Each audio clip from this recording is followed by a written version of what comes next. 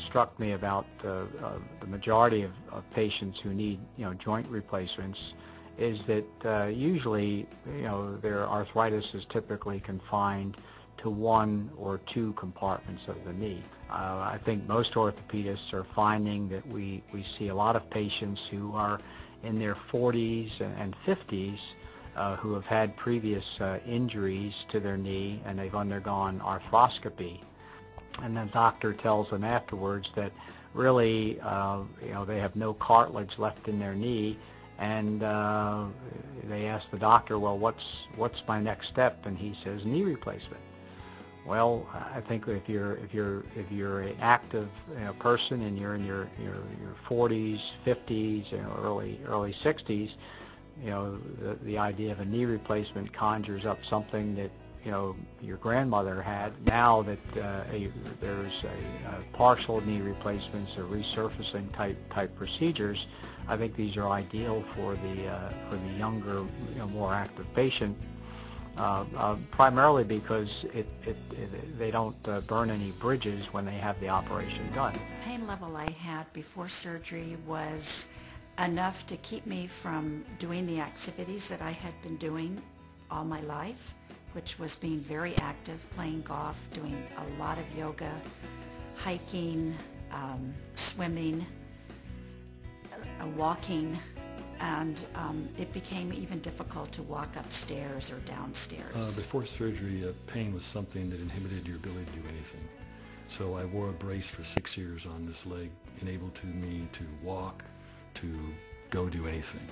So it really restricted my activities in any sports or any walking, hiking, anything I wanted to go do. Most of my adult life I experienced pain levels from 1 to 4, depending on the amount of activity. All of a sudden I started to experience extreme pain in both of my knees. I had difficulty walking, and the pain level was in the 7 to 8 range. The pain was significant enough that I really thought about walking up and down stairs or going to see. For instance, if I wanted to go to a museum, did I really want to go badly enough? In 2006, I was participating in a handball match and injured my right knee. I was having pain even with activities of daily living, pain especially going up and down stairs. I wore an unloading brace to play sports in. I knew that I was really looking at some type of a replacement procedure. I of course knew that I was a candidate for a knee replacement. I was told that that was the step for me, and I just refused to want to accept having to deal with that. My internet research led me to ConforMIS because they are the latest state-of-the-art. They build a custom device that fits your bone. I basically tell most of my patients that most knee manufacturers make knee replacements in 5 or 6 sizes, and they're going to make your knee fit one of those 5 or 6 sizes. And to do that, they're going to cut away a lot of bone and cartilage, and then finally fit you with a knee replacement.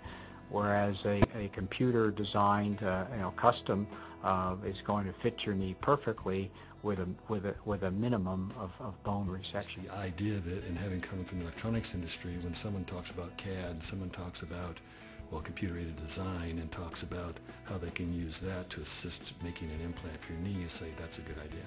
I started doing more and more research, and finally came across the ConforMIS knee. At that time, I decided to take a trip up to Boston and observe the procedure. I was so impressed when I watched the procedure done and was able to talk to some of the engineers that I said, I'm going to come to Boston and have my own knee done. Of course, I went through the preoperative CT scanning and waited until the implant was constructed. I felt like, I can't believe I just had surgery, that I was this mobile.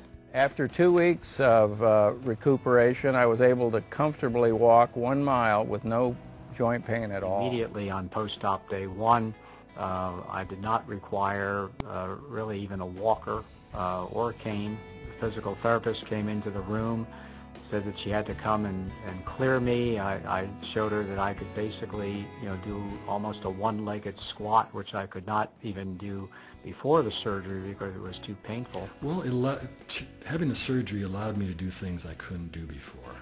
Like, I like to walk in the woods. I'm an outdoorsman. I was able to do those things, not at the level I used to as a younger person, but at a much higher level than I could before surgery. I really don't think about my knee hardly at all. I feel like it's very strong and stable, and my golf game is definitely better. I am so glad that I had the surgery when I did, because a whole year has passed and I've been able to experience real quality again, and being able to be free to do what I want to do. Not have to think first, oh, can I do this? Am I strong enough? Will my knee hold up?